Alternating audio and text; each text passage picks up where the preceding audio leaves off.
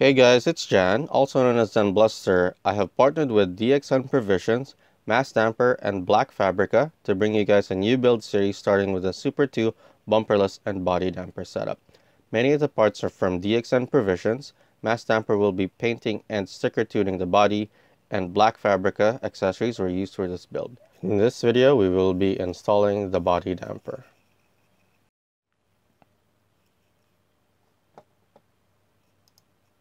Okay, so first we're going to be using these roller spacers to be able to widen the gap between the wheel and the chassis. When we did the trimming on on part 1, we ended up trimming the hub a bit narrow, specifically for the front wheels, and when we did that, that made it a little bit too tight for the back, so we need to widen up the gap a little bit so that we could fit the body damper. Okay, so now we're just removing the wheels, and then we're putting the beveled edges away from each other. The spacers are going to be facing the wheel and facing the bearing. Remember, the beveled edges are going to be looking away from each other. So there you go. Now we have a little bit of room, and that should be enough for the body damper to clear once it's installed later. I'm going to check the other side too, make sure everything's even on that side as well. So there you go, and then it's tightened for both sides as well so that it's even. You don't want to tighten your transmission too tight or too loose, because you'll lose power either way. Now we're going to be working on the center frame for the body damper. That's the piece that's going to be holding everything together near the battery. That's going to be hitting the battery once it's actuating. We're going to be cutting off the mounts for the rear for the on the Super X carbon piece. We don't need that anymore because we just need the center portion where the frame is going to be connected to both sides. There you go. So we're going to be using the MF70 again. We're taking care to center it and make sure that when we're trimming it's even. I ended up cutting it a little bit sideways initially, but since there was a little bit of room to adjust later, I was able to actually make it even again, because I didn't cut the pieces too deep. You don't want to cut too deep, basically, or too much off of the material first, since it gives you room to correct an issue later. So luckily, when I was doing that, I was basically doing this. I was cutting a little bit of length bit by bit, and if you do it like this, instead of going all the way to the bottom and cutting it at the bottom, then if there's an issue, you could still correct it. And when you do this cut, that gives you room to be able to fix issues later on if that happens. Alright, so doing the same thing here, a smaller depth cut again, so get a little bit more of the material off. We'll just take care to vacuum up the carbon every once in a while, just to make sure it doesn't fly all over the room the more you cut. So alright, so this is about as deep as I went when I realized that there's a little bit of unevenness. Once I figured that out, I remounted the frame, basically the frame catch, and that allowed me to fix the slightly sideways issue you'll see later. I think this is when I readjusted. There you go. Yeah, there you go. Now it's after I've done that adjustment, everything was basically evenly cut at this point. There you go.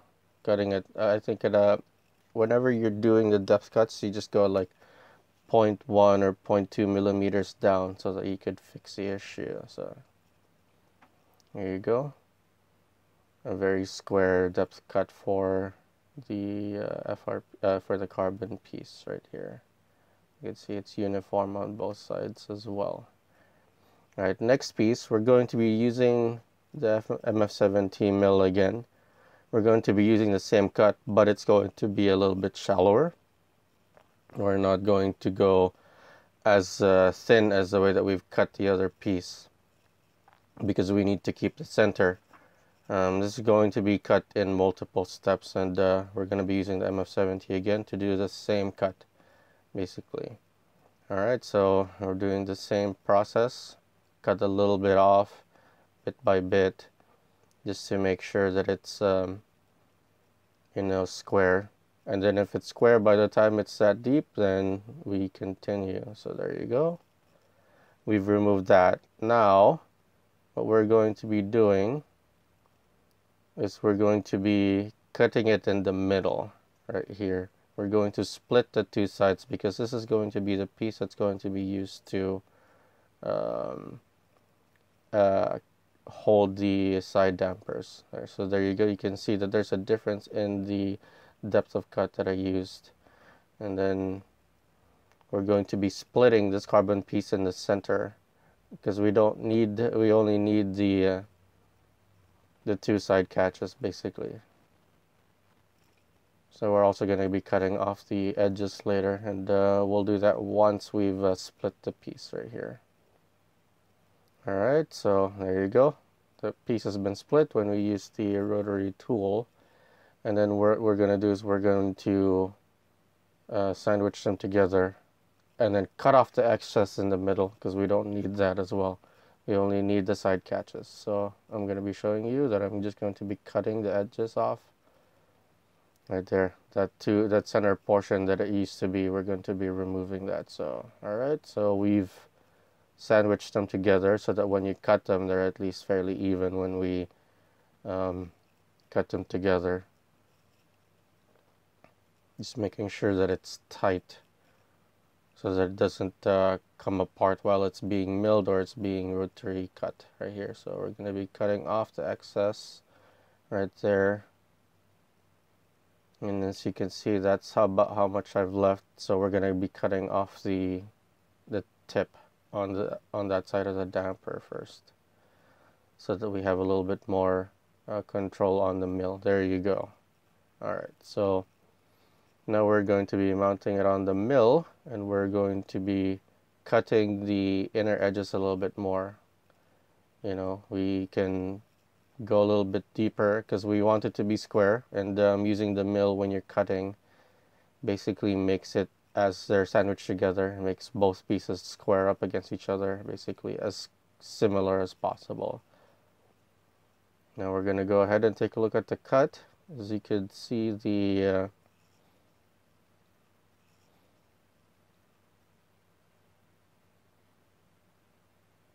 there you go, we have a uniform cut on that side. Now we're going to be removing the one of the screws, or two of the screws. We're going to be mounting it sideways on the vise, and we're going to be cutting off that angled piece that was protruding earlier.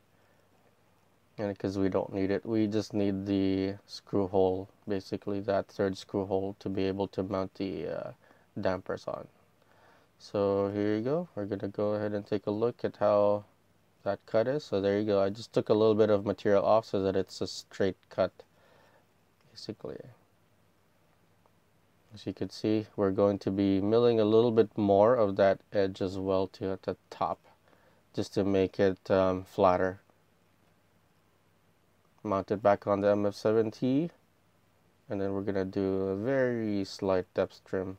Not very much material is going to be taken off of this one. We just need to make sure that it's accurate. Basically going in the depth of like 0.1 millimeter or 0.2 millimeters every time.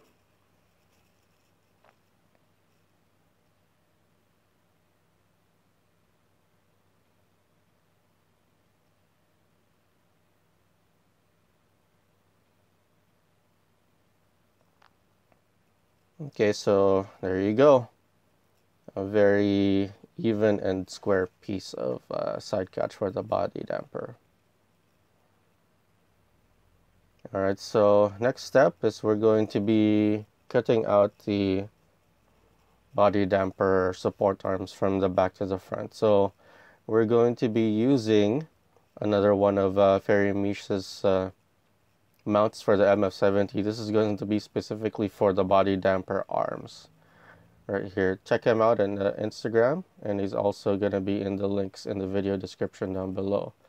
This piece allows you to mount the popsicle piece onto the MF70, and then the MF70 will allow you to make even cuts like this. Alright, so we're going to be cutting from that star and then from that eye on the mini 4-wheel drive. Alright, so we're mounting the piece again, making sure that it's square. And with the way that it's designed, it actually forces the piece to be square up against the table, so it's very convenient and it's very well designed. It's one of the most favorite things that I got recently, and there you go. I'm just using the cutter. This is my 1/16 end mill bit right here. This is the 2 flute, and here you go. We're just going from one side to the next, and then once I'm at the letter I over here on the piece, we push a piece forward and then we cut the extras off. We don't need that anymore. Alright, so we're just cleaning it up while it's on the mill before we take it off. There you go. Very simple cut right there. Very even. It's very impressive what this mount can do. So if you guys want to check it out, buy it from him if you have the MF70. He's in the links in the video description down below. Alright, so now we are going to be cutting off the excess. We're going to be keeping the center of this frame. This is going to be the frame on the battery catch right here. So we're going to be cutting that off. So I use the rotary tool first so that it's closer to where I need to go, and then that's a little bit thinner. After that's done, we're going to be mounting it on the MF70 mill as well, and then that'll help us square it up, make it even on both sides. So here you can see I'm doing like a fairly long trim, but you want to go just a little bit in terms of depth. You don't want to go too deep when you're cutting, because if you do that, you risk actually damaging the piece that you're going to be cutting. So right here, bit by bit, in terms of depth, we're cleaning up the piece to make sure that we can see where it's cutting. And then now we're actually going to be cutting on the other side. I didn't flip it the other way because I need to go see the print, and that allows me to figure out where the cut needs to go, use it as a reference visually. And we're doing the exact same step on this side. We can't quite see it, but it's we're using that print on the carbon piece to make it square. Alright, so after that's done, there you go, a little bit more of a depth trim again.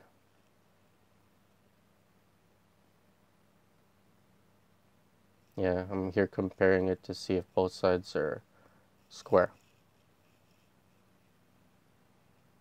Alright, so we're gonna go ahead and take a look. There you go. That's going to be the center piece for the body damper frame. It's even on both sides, making sure to square it up.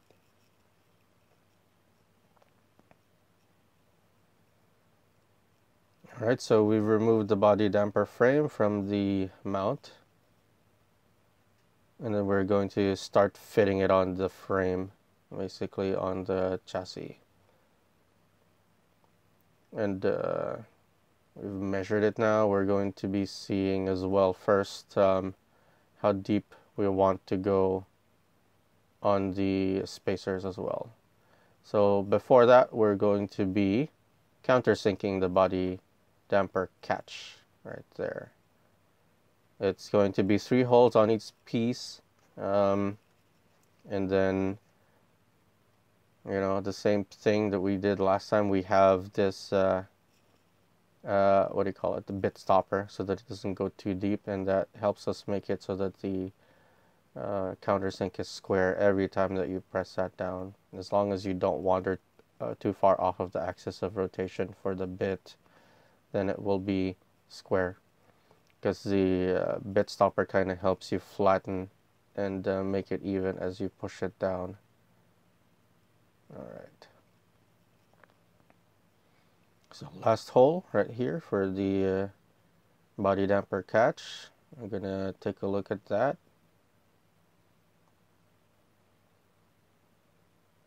And then we're going to sand it first, because the bit stopper will scratch up the bottom side of your body damper catch, which is fine. So this is me using the 2000 grit sandpaper. There you go.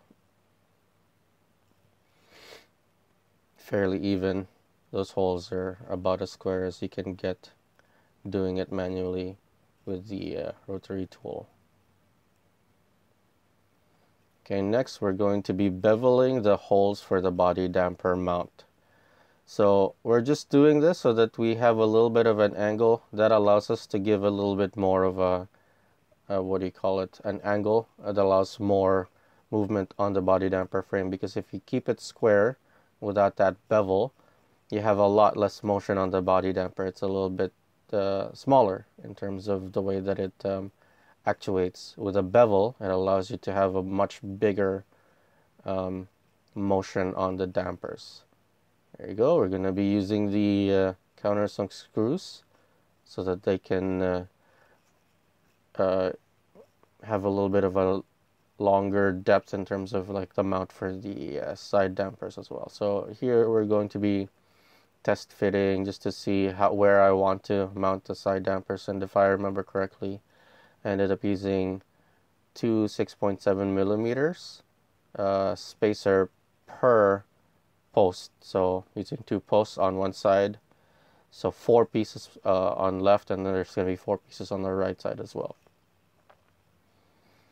So that allows you to have the damper a little bit low, but not too low where it could have problems with the 1 millimeter clearance rule. There you go. So now we've mounted it in the position that we want. We're going to be making the back support for the body damper frame now. And we're going to be using the 1319 popsicle piece. That's the one that's a little bit more rectangular. And we're going to be countersinking it first before cutting off the excess 1319 millimeter holes, because those holes we won't really need for the mounts. We just need to use those 2 center holes to support the body damper frame.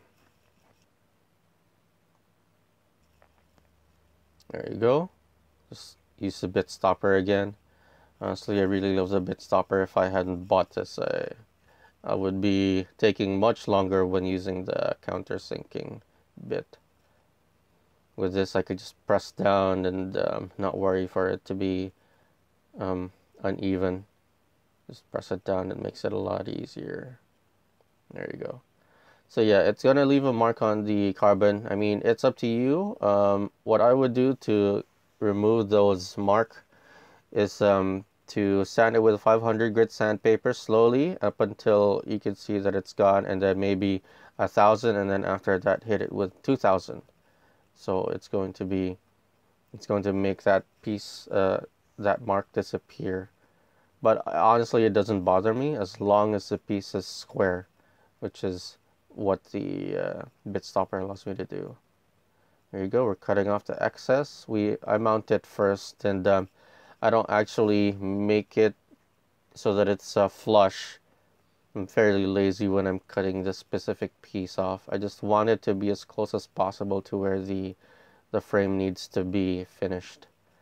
So it's here, as you can see, it's a little bit protruding, but I'm okay with that. And the other side is the same thing too. It's a little bit protruding, but I'm fine with that. So here you go.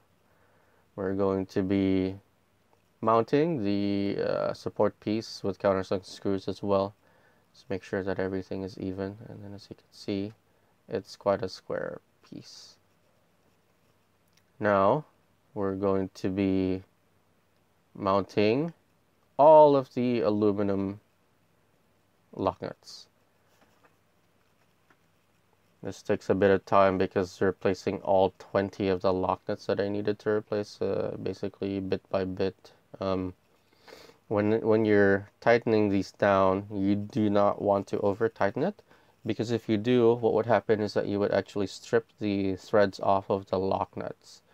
And if you do that, it's going to be a very difficult process. It's going to take quite a bit of time to remove that lock nut that has lost its threads. And because aluminum is a little bit of a softer metal, it's likely to happen. But as long as you don't over tighten it, it's not going to be an issue. So I actually ended up stripping one of the lock nuts here. And now we're going to be using the dampers. The AR damper sets, we need to use two of them. We're going to be using two of the cylinder-shaped ones for both sides of the side, and then two bowl-shaped, and then two cylinders for the rear as well. Right here, as you can see, we have the body damper frame already pretty much built. Right here, we're just making sure that all of the dampers are a little bit loose, because when they're new, they're kind of tight on the screws, so you want there to be a little bit of play on them, on their own screws, just so that they're a little bit more loose and that they can actuate a little bit better on their own. Now we're just checking to see if the frame is square and mounted correctly, and if it's in the position that we want it. Alright, so now I'm just adjusting the lock nut so that we could check the height. And here, you can't quite see it because my right arm's covering it, but it's not bouncing as much as it would. The body damper frame actually actuates quite well, as you can see right there. It's bouncing a little bit there. You can see it past my hand there. And it doesn't really bounce out of place. And even without like suspension, with the way that Super 2 is a little bit more of a flexible chassis, with that cut that I made, it has a little bit more power. So there you have it, guys. This has been building the body damper frame.